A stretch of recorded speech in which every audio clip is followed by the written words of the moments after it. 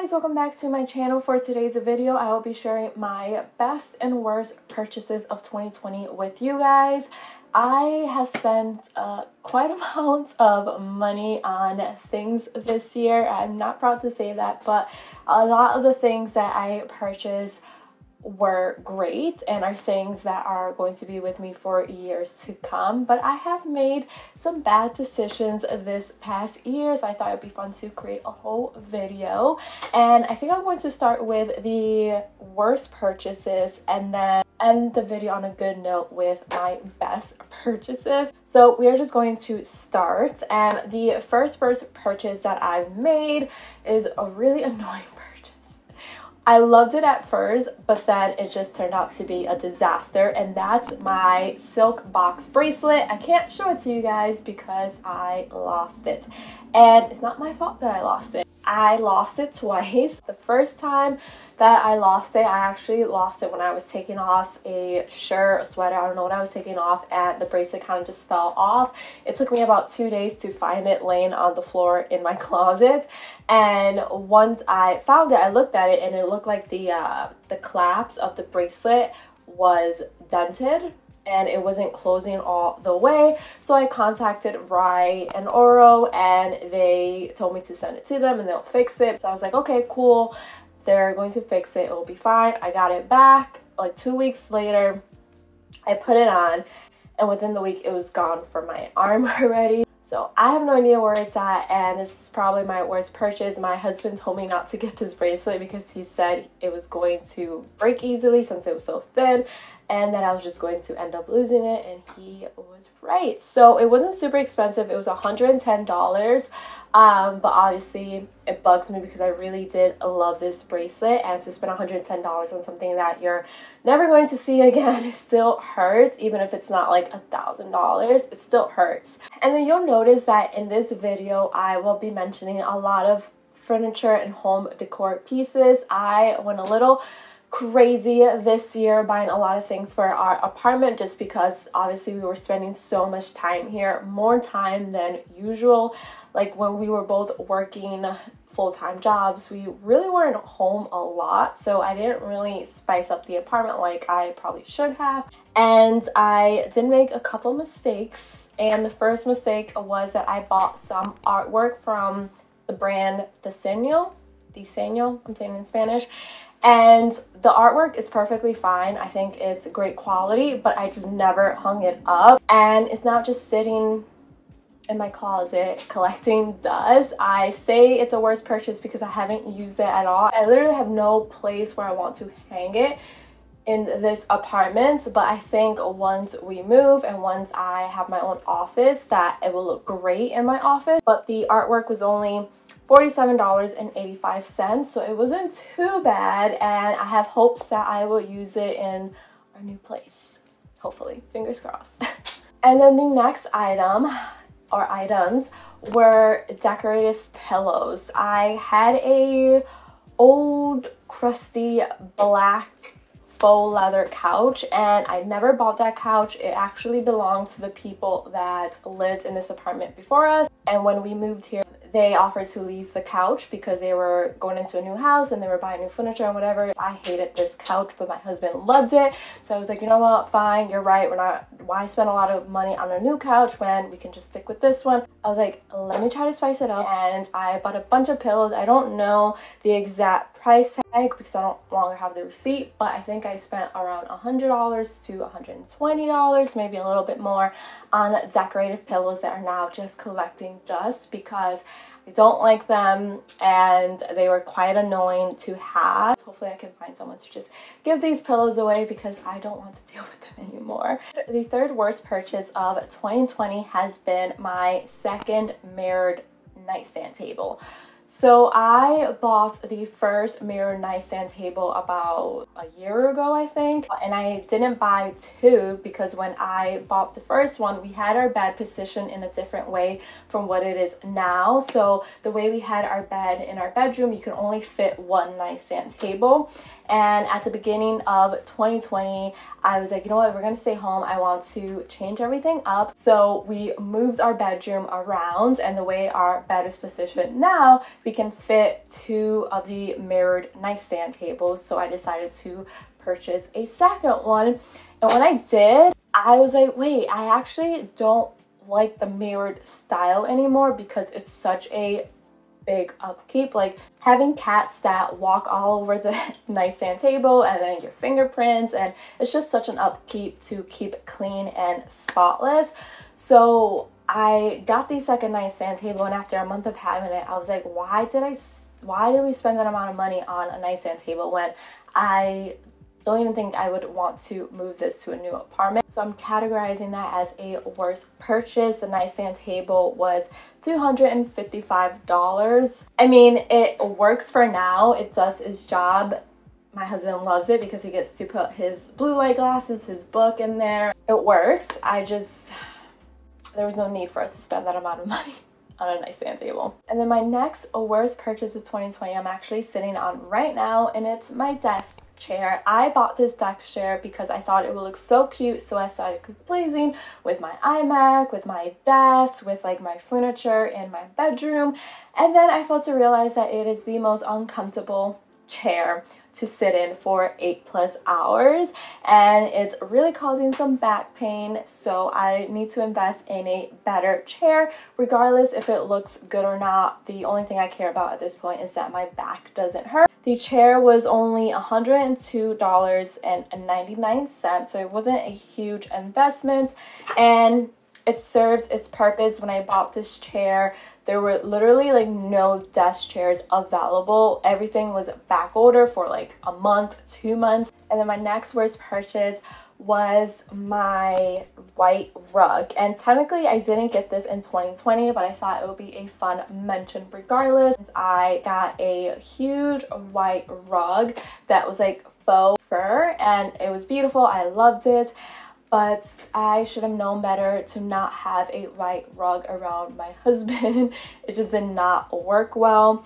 I spent $119 on the white rug for it to get coffee spilled all over it, and it was such a nuisance to keep up with the rug. So we decided to just get rid of it this past year to the delight of my husband because he hated the rug. And then the last worst purchase of 2020 has been some of my clothing pieces. So I've done a lot of clothing hauls on my channel this past year, and a lot of the things that I picked up I love and I use all the time and I wear all the time, and I am always honest in my videos of things that I love, and I also tell you guys when I absolutely hate something that I order.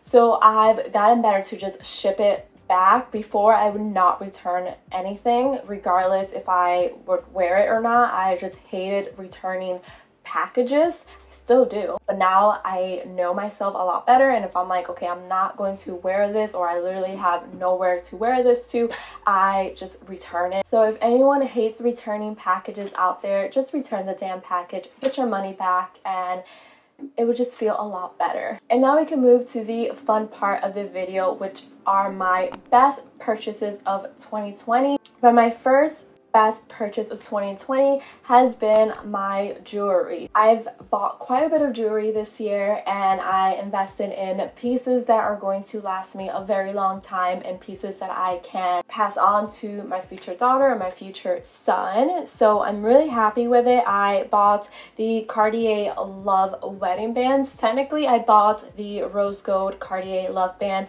in December of 2019, and then I bought the gold Cartier Love band I think in June of 2020, and I just feel so proud to look down at my hands and seeing that I was able to buy myself the love bands. The Cartier Love bands retail for $1,000 and $1,110 each, so I did spend quite a bit on these, but again, these are rings that I never take off, that are so classy, so timeless, and that I can easily pass on to my kids in the future. And then I also bought myself some necklaces that I've always wanted, and I've been eyeing these necklaces for a while.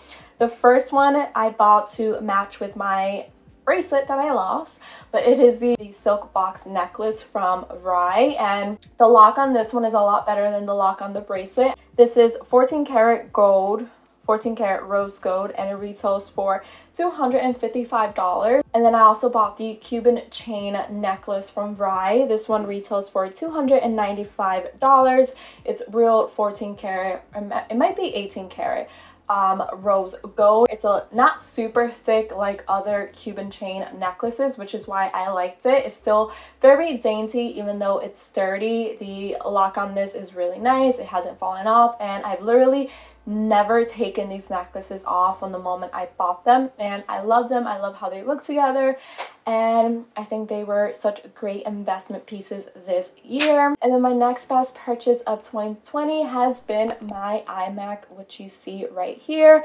Quite expensive. The retail price for an iMac is $17.99, and I know that's a hefty price tag, but I love my iMac. It has been a lifesaver when it comes to editing. I've loved using it. I love being able to sit at an actual desk and edit my videos, get some work done. I literally use it every single day from the moment I wake up, so I'm definitely getting my money's worth. There's something about sitting in a chair, sitting at a desk, getting some work done that makes me feel more productive. I was like that in college too. Like, instead of going to the library and sitting on a couch or laying on a couch on my laptop, I would just go to a desk and work on there using my laptop instead of laying down. It just made me feel more productive. My next best purchase of 2020 were my avocado pillows.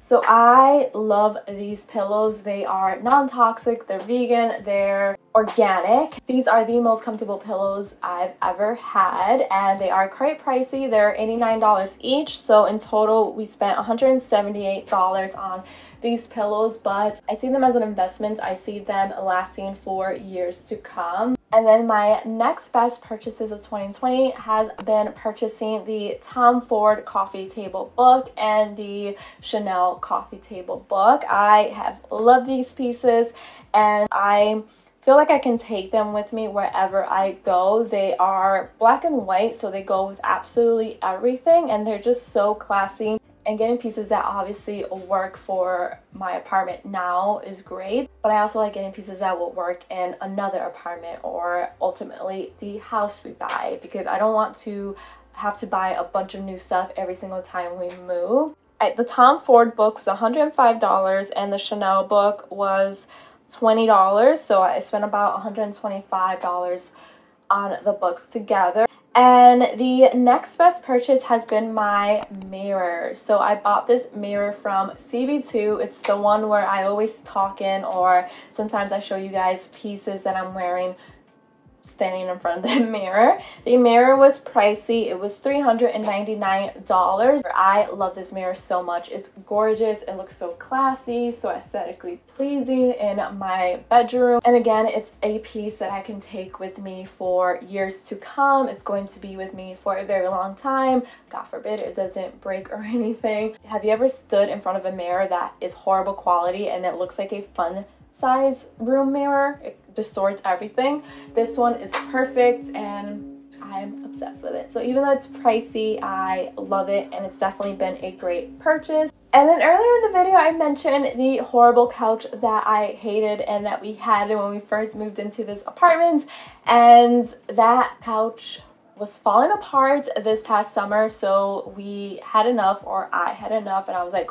I'm going to buy a couch that I want. And I feel like it's cliche to say at this point because every YouTuber loves the cloud couch from Restoration Hardware, and I love that couch, but there's no way that we would spend $10,000 and up on a couch. No way, especially when we have cats and we want to have kids in the future. Like, no. So I went online and I literally googled Restoration Hardware cloud couch dupes, and I found the couch that I have now.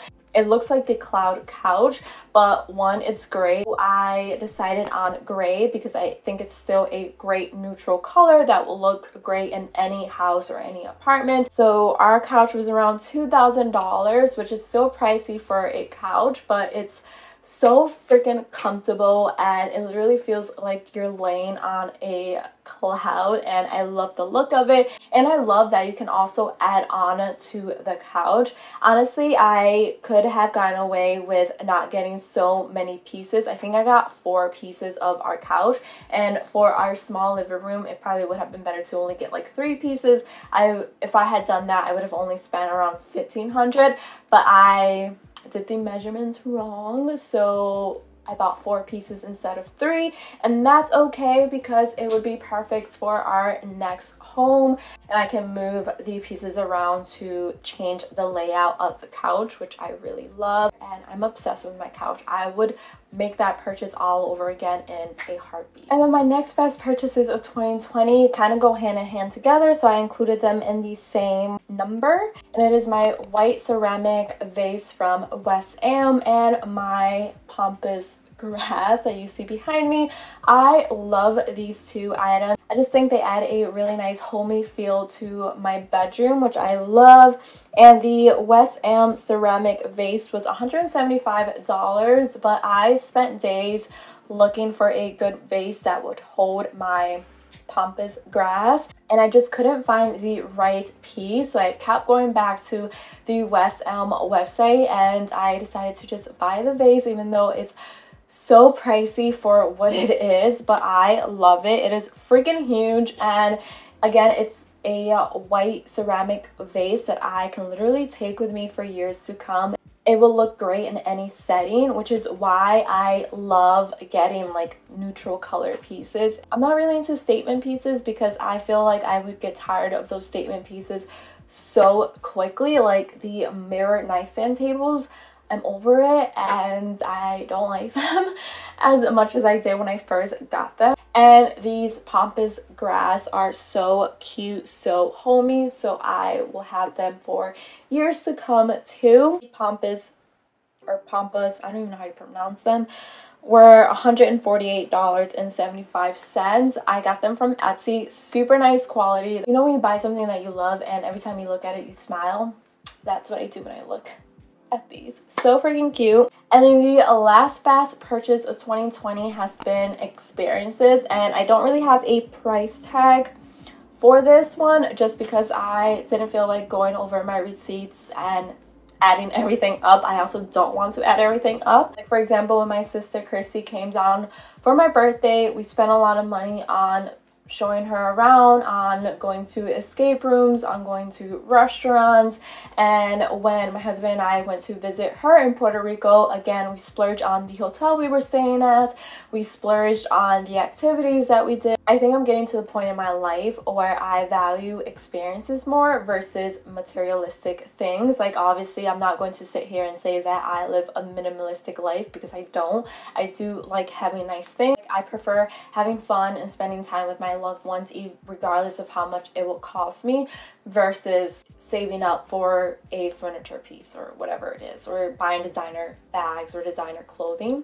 But I don't take any of those experiences back. I don't regret it at all, and I'm so glad that we were fortunate enough to do that because I know 2020 has been a rough year for everyone, and I just thought this would be a fun video to film. I don't mean to brag on how much money I spent or anything like that. It's just content, you guys, so I hope you don't take it too seriously, and I hope you learn from my mistakes. Definitely take the time to think about your purchases. Don't do it spontaneously. Give it a few days, and if you want it as badly as you wanted the first time you came across the item, and then buy it. But if you don't, then that is your sign that you don't need it. I hope you guys enjoyed this video. I would love to know in the comments below what's one of your best purchases of 2020 and what's one of your worst purchases of 2020. I would love to know, and I'm kind of interested to see what people bought this past year. And if you enjoyed this video, don't forget to give it a big thumbs up. Don't forget to subscribe. I would love to have you a part of my channel, and I'll see you guys tomorrow. Bye guys.